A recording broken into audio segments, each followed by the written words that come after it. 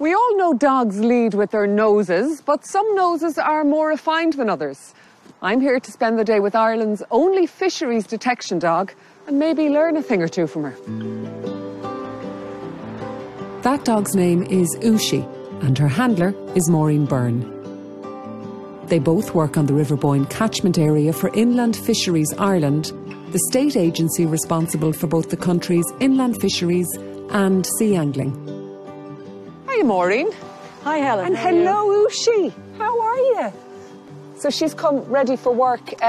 You put a uniform on her. I do. It's just an identification bib so that people know who she is. So this is business Uschi. Business Uschi, not pet Uschi. Yeah, exactly. Working Uschi. 25 years ago, Maureen became the first woman in the country to be made a permanent fisheries protection officer. Her job involves patrolling this area with Uschi, looking for any sign of suspicious activity or evidence of illegal fishing. And she leads the way, doesn't she? She leads the way, yeah. I don't want to be getting in the way of the scent. Although highly trained, Uschi needs regular testing of her abilities to seek out anything that smells even faintly of fish. Uschi, go fine. Go fine.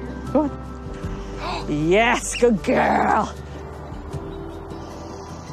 So if you find that, you definitely know there's illegal fishing going on? There's no such thing as a legal fishing net as such in fresh water. So if we find a net, we know that there's illegal activity happening in the area.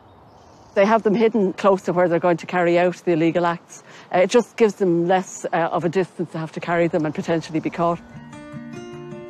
Maureen is one of over 200 officers tasked with patrolling all of our rivers, streams and lakes, as well as the sea area up to 12 miles off the coast. A huge undertaking. This is done using everything from kayaks and jet ski to drones and bicycles.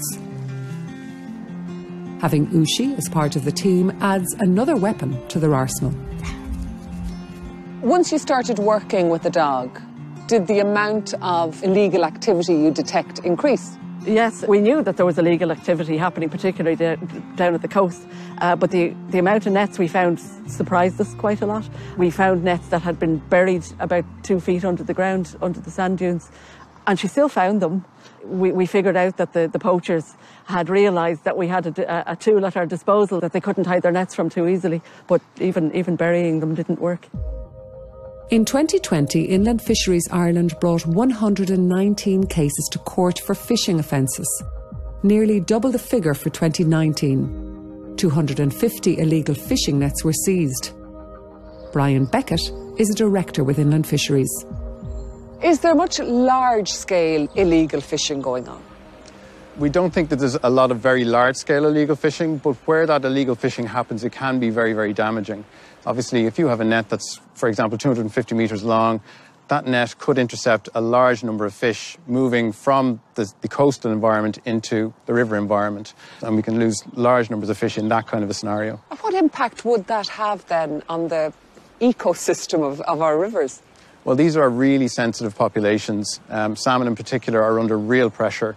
So what can happen is those fish don't get back into the river to spawn. There's no next generation of fish coming back, and therefore we lose an entire generation in that way, you know. So every single fish that we get returning to our shores in Ireland in terms of salmon is a really important fish, and any salmon that gets into that river has a chance of reproducing, and that's what we need for Ireland's nature and natural heritage. Last year, Maureen and her husband Robert, who also works for Inland Fisheries, put Uschi into pup. And 2 of her litter have been selected for training for this very specialised role. How unique is Uschi? Well, she's certainly the only fisheries detection dog in Ireland, probably the only one in Europe, and it's possible because I couldn't find any others across the world. There might be some out there, but I haven't found them. Uschi is a mommy? Uschi's mama, yeah. OK, and these are 2 of her puppies? That's 2 puppies, yeah. That's Turi and Kuro. They're 6 months old now. Why German Shepherds? Well, as a breed, they're very intelligent. They're very easy to train. They're very predisposed to air scenting and ground scenting, which is the sort of thing we need them to do.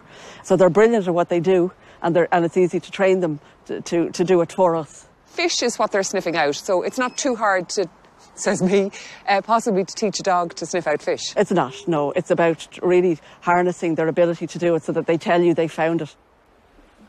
But this is a job not without risk. Poachers mainly operate at night, and while Uschi is not here to protect Maureen, having her around is reassuring. Over the years, there would have been incidents that happened, and between myself and my colleagues, there have been incidents with being held at gunpoint, being held at knife point, and a lot of verbal threats and people trying to punch you. Now, I don't think any of us have actually come to harm, but there is always a threat or a possibility of aggression in certain circumstances. Well, then possibly another advantage of having the dog with you is you probably feel a bit safer with the dog. There's no doubt there's been a couple of incidents now where I have been threatened by people coming too close in an aggressive way, and Uschi has just stood in the gap between us. Okay. And made a difference? It did make a difference because they backed off. But the work of Inland Fisheries is not confined to dealing with poaching. It also has a role in conserving and improving waterways, which sometimes involves undoing damage that was caused in the past. Probably the biggest, most physical damage would have been done by arterial drainage back in the 1960s, when a lot of the rivers around the country were deepened in order to prevent flooding of land. And whilst that might have worked to prevent flooding, it did a lot of damage to the aquatic habitat and took away an awful lot of habitat that is suitable for salmon spawning. Salmon numbers have really started to dwindle in the last 20 years or so. So we're trying to fix that now, and we're trying to restore that lost habitat. Have you seen things start to turn around at all? The turnaround when you do habitat restoration is extraordinarily fast. So you might do the restoration work during the summer months, and the following winter you can see that there are salmon there spawning already, and we've seen that. We started doing some big projects in the last couple of years, and we can already see an elevation in the number of salmon that are coming back to spawn. Does that give you great satisfaction? Fantastic. That's what it's all about.